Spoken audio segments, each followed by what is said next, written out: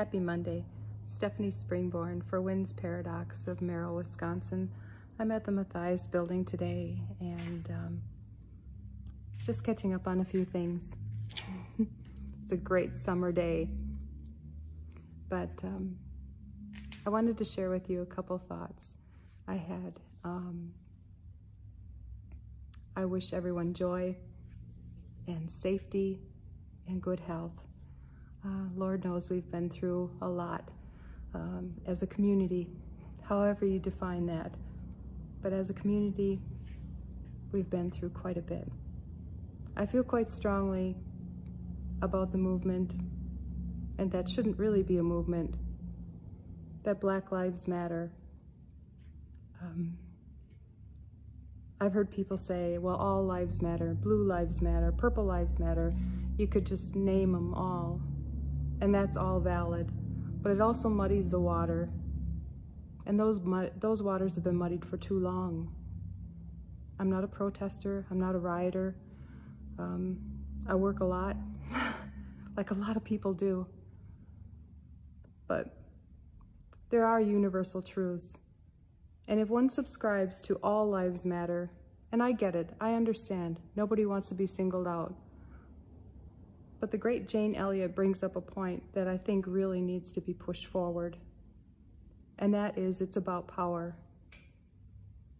And I feel strongly, and I used to tell children this all the time, about love and about God's love.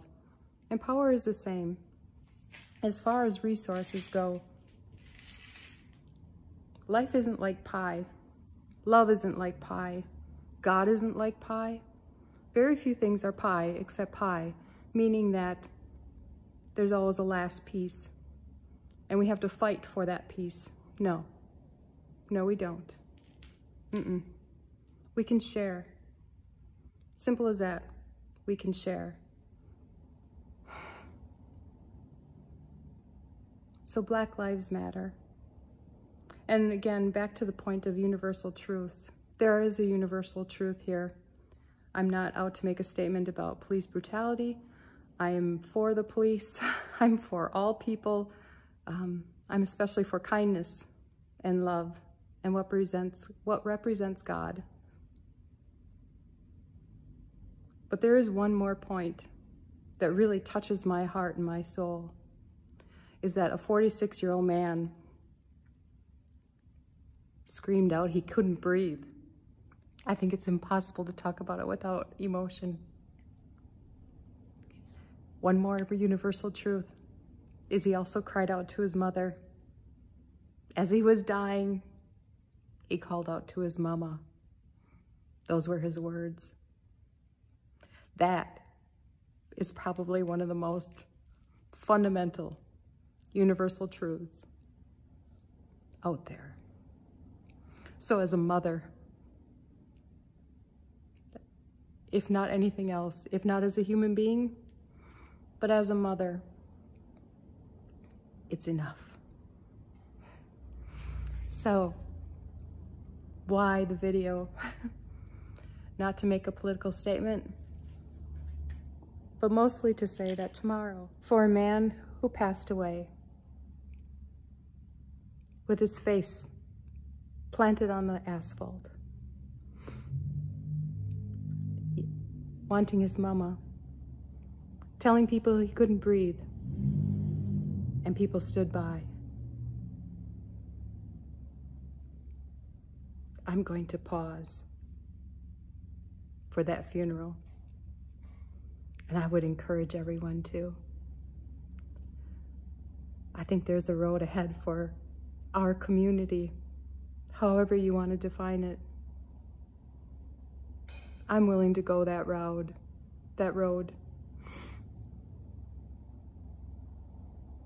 I'm willing to explore that change. I'm willing to start with a peaceful dignity that life deserved, with the hope and the prayer that his children would grow up knowing that his father caused change, and that we did not stand silently by. that maybe it took something so horrific, but we as a world decided to change. Blessings to you. Please join me in pausing. If you decide to pause, do it. Just do it. Watch the funeral on TV, listen to it on the radio. I'm pretty sure that it will be a media event, and maybe that's a good thing. I would like to dignify his life, pausing mine for 9 minutes at least. And maybe, who knows, we could do it every year. And maybe some year, this will go, we'll look back, we'll reflect, and we'll say, thank goodness we listened. Thank you. Lots of love. I'm going to get back to my cleaning.